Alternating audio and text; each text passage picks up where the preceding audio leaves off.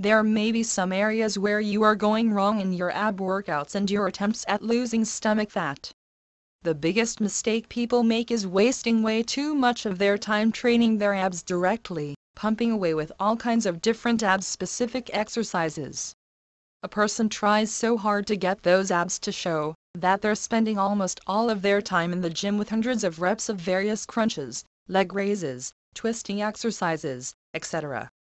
Meanwhile, all of that wasted time directly training the abs could have been better spent on a properly designed full-body workout program that would elicit a much better metabolic response and increase the fat-burning hormone levels in their body as well.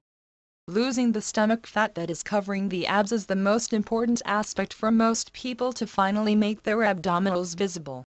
Unfortunately, pumping away with hundreds of crunches and leg raises does not cause much of a metabolic or fat-burning hormonal response.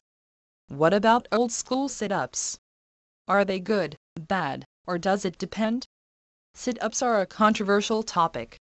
They're not good or bad per se, but rather in between. You don't have to include them in your workout programs simply because they are necessary.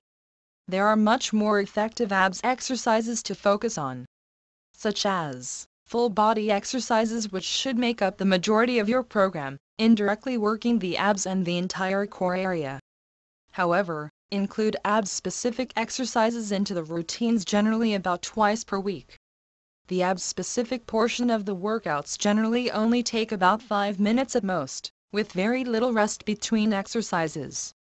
Get away from the exercises that are too easy, such as doing 50 or 100 reps.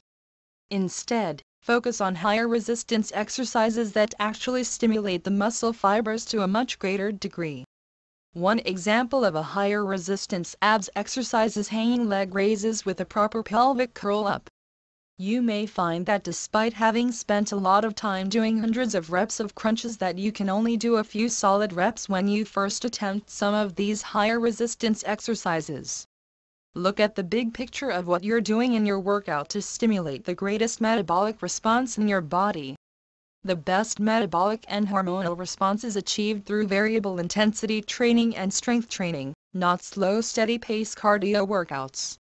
If you are really out of shape and can't handle higher intensity exercise routines just yet, this still doesn't mean that you can't simply use lower intensity routines, but still use it in a variable intensity fashion, by alternating between higher and lower exertion levels throughout the workout.